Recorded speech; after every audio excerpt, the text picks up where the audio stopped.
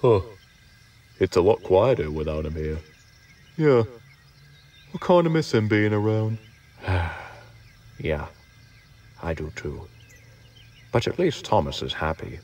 Yeah. I guess so. Yes, Edward, at least Thomas is happy. I'd be happy too if I abandoned my co-workers to do all my work. Gordon, it isn't Thomas's job anymore to shunt your coaches. You don't understand, Edward.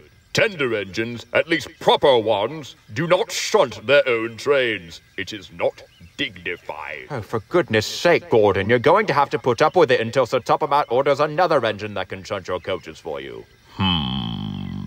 At least you get to pull coaches. Sir Toppermat hasn't asked me to pull a passenger train in forever. I'm always stuck with goods.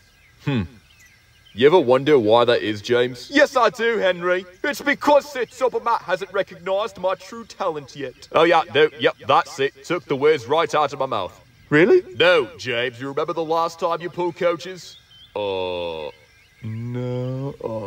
Well, I mean... Yeah, remember how you were so rough with them that they set their brakes on until I had to stop what I was doing and come push the train myself?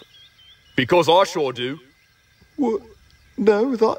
My driver told me I pulled those coaches by myself. James, he was lying to you.